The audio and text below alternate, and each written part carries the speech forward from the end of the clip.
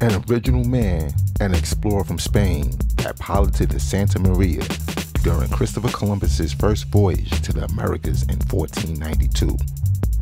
He also accompanied Columbus on his third voyage to the west that saw the discovery of Trinidad and the Orinoco River.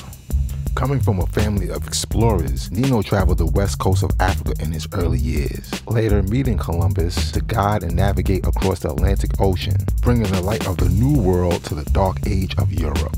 It was said that Alonso was of mixed heritage, which afforded him relationships to the monarchs of the time, as well as the indigenous people that were familiar with the trade routes all over the world. After returning to Spain, Nino made preparations to explore the Indies independently, looking for gold and pearls. Empowered by the Council of Castile to seek out new countries, avoiding those already found by Columbus.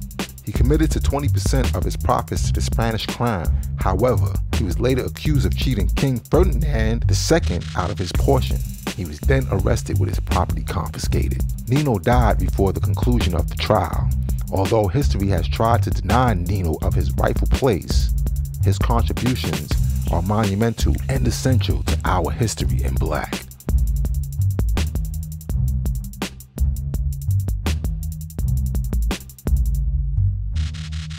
You must do your own research, as I did.